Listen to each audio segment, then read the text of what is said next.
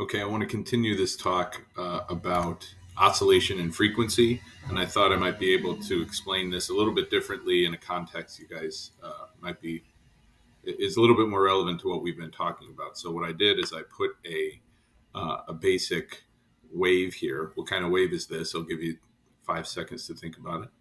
Is it sine or cosine?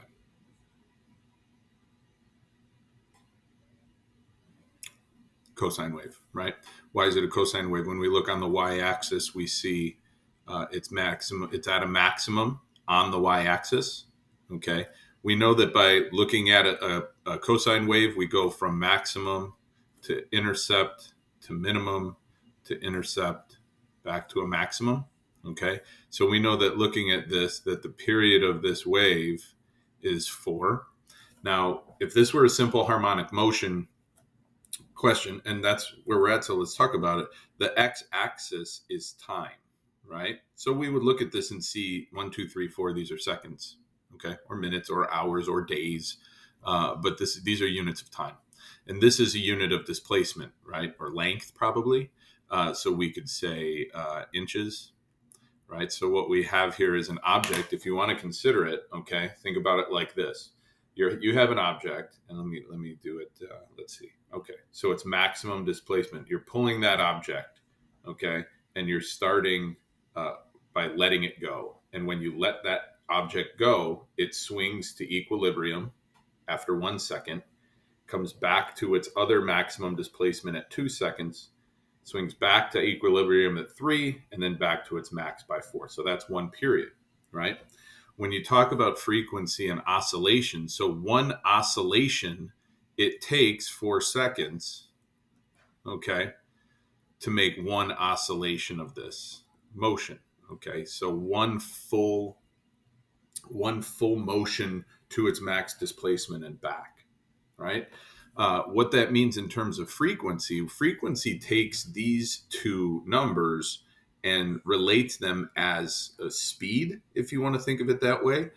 So if you go back and you look at this, it's the number of oscillations per unit of time. Okay, so that means if it takes 4 seconds to do one oscillation for every 4 seconds, and then if we do this for every unit of time, we would get through 1/4 of an oscillation in 1 second. Here's a different way to look at it graphically, okay? When you look at this wave, okay, how much movement have we seen out of this object after 1 second, right?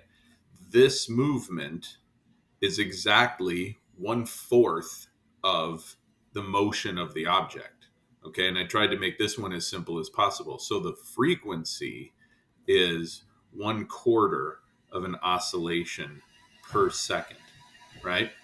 If it takes 4 seconds for the object to do one oscillation, we take this number and we divide it by the period, is essentially what we're doing, right? So we're getting 0.25 or 1/4 oscillation per second.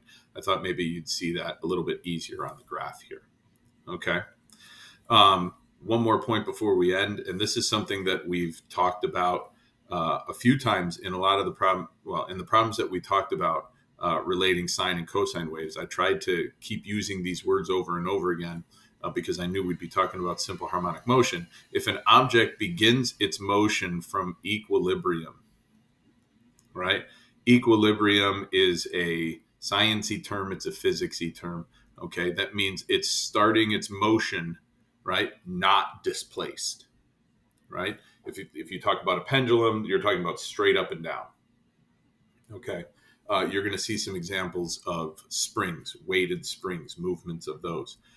Equilibrium would be not pulled down and not retracted up, but right in the middle, okay?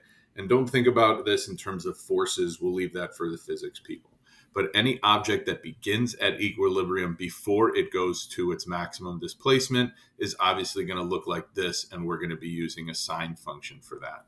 If an object begins its motion from maximum displacement, then we're obviously talking about a sine wave, as we've seen before, right? And we see one of those here. Let me get my face out of the way, right? Beginning its motion at maximum displacement, and that's the swing. So instead of somebody starting like this, right, straight, sitting on the swing, not moving. You pull yourself back with your feet, or someone pulls you back. That's where you start the motion, and then you swing forward and then back. So starting at maximum displacement, obviously, would be, let me get my pencil right here, we'd be using a cosine weight for that. Okay. Now, there's a couple more examples coming up after this. Please watch those examples. Again, I think this concept is actually pretty simple when you think about how much we've had to alter the graphs in the past. We don't have to alter these graphs as much. We're really only concerned with period and amplitude at this point. Okay, so you'll watch those examples, and if you have any questions on the homework or anything like that, click the Ask My Instructor button, and I'll get back to you. All right, peace.